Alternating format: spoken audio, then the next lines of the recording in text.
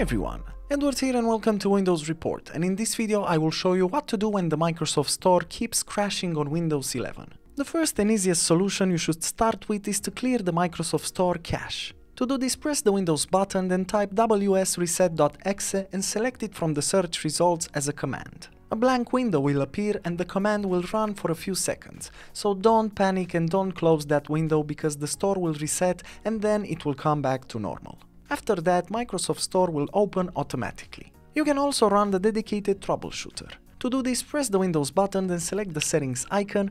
Afterwards, select the system option from the left pane, then choose troubleshoot from the right pane. Now click on other troubleshooters and scroll way down until you find the Windows Store apps and then click on the run button right by its side. The system will start scanning for any potential problems within the Windows apps, including Microsoft Store, and if it finds any, it will address them. Another great solution is to use a PowerShell command. To do this, right-click the Windows button, then select the Windows terminal as an administrator.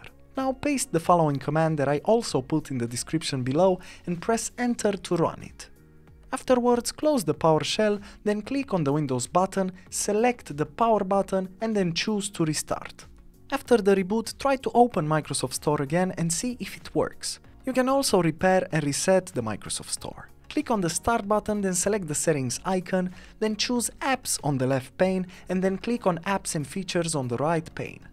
In here, scroll down until you find Microsoft Store, then click on the 3 vertical dots right by its side. Then select Advanced Options. Now you have to scroll down until you find the Reset section and click on the Repair button. Wait for the process to finish and check Microsoft Store again, and if it still has issues, click on the Reset button as well.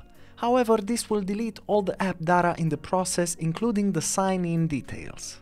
And lastly, you can also install the latest Windows updates. Press the Windows button, then type Update and select the Check for Updates option from the list. Now just press on the Check for Updates button and wait for Windows to assess if there are any updates to apply. And that's it. Plenty of solutions to consider.